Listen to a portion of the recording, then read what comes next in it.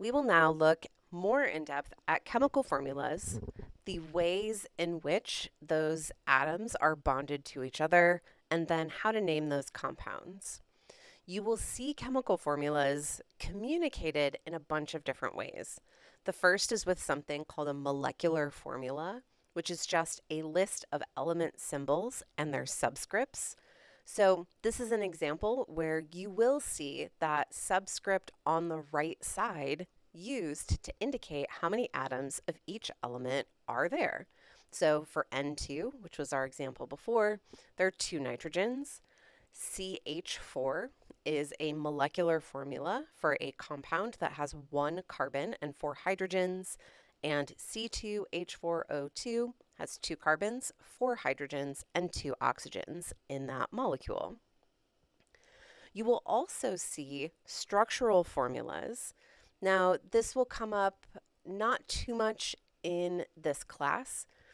Eventually, you will put together some simple structural formulas, but I may give you a structural formula for things that are a little more complicated, where I'm asking you to apply something, but I don't need you to come up with the connectivity all on your own.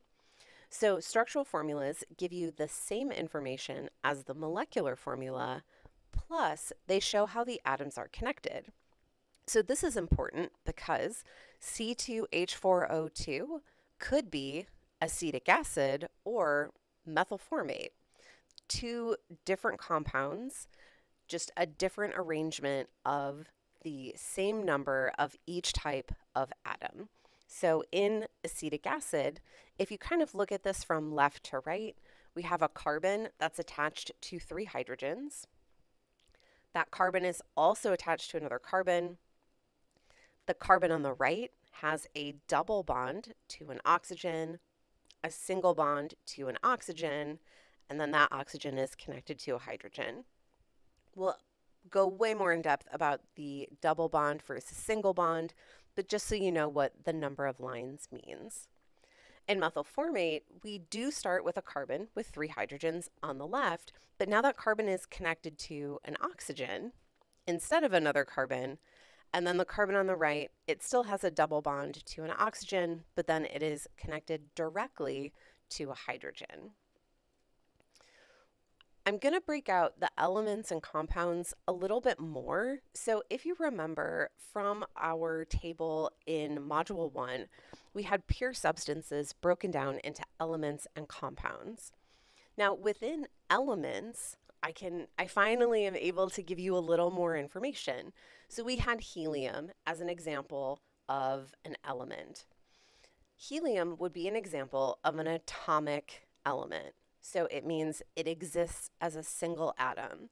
Neon is another example of this. So when you have a sample of just helium or just neon, it is a bunch of individual atoms of helium or neon. Elements can also exist as molecules. So oxygen is an example.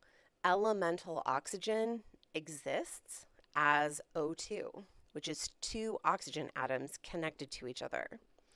Sulfur as an element exists as 8 sulfur atoms connected to each other. In phosphorus, it's P4, so 4 phosphorus atoms connected to each other.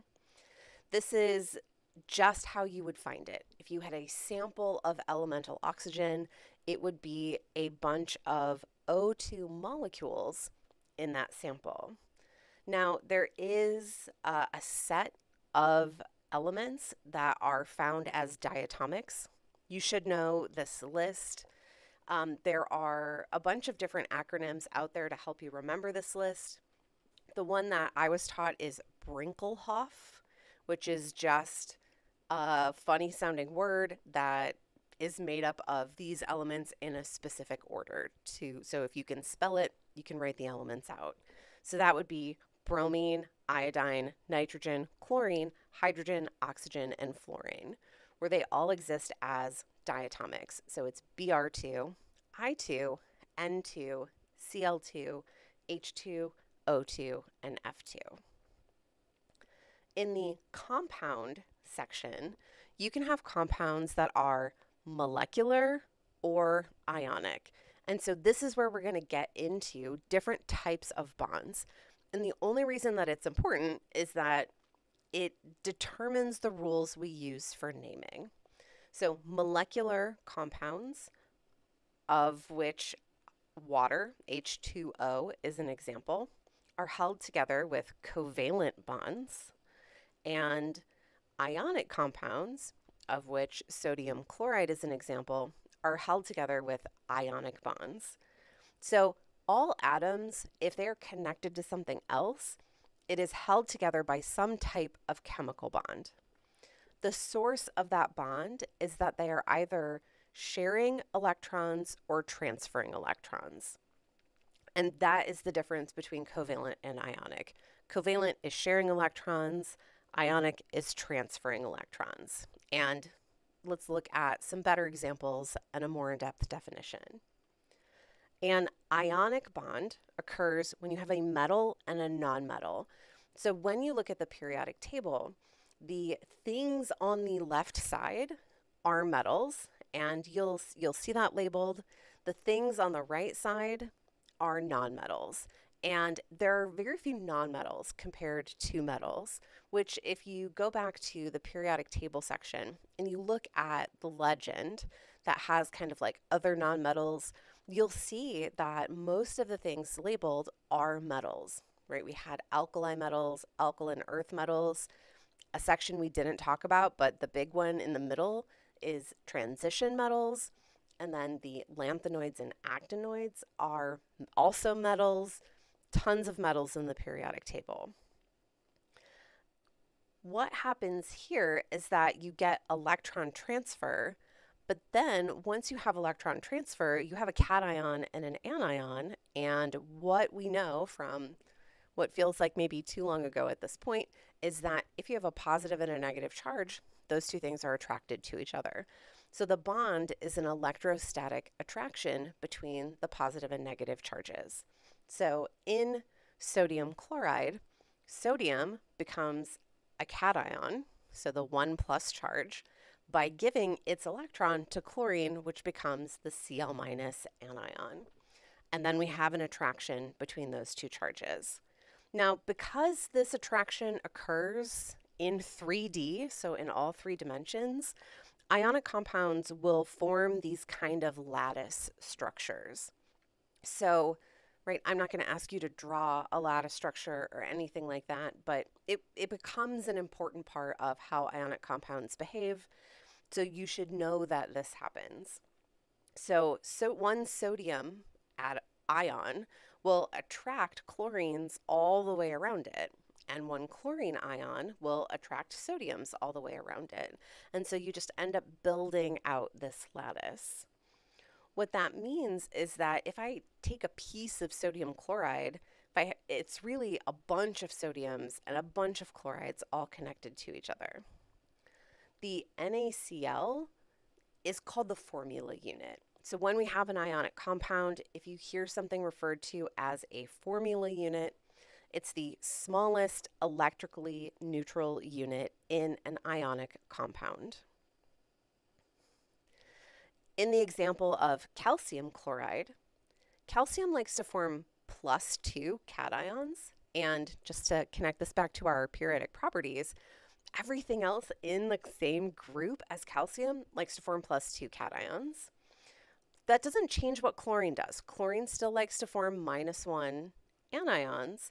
So if I want to put these together in a way that makes an electrically neutral formula unit, I have to use 2 chlorines for 1 calcium.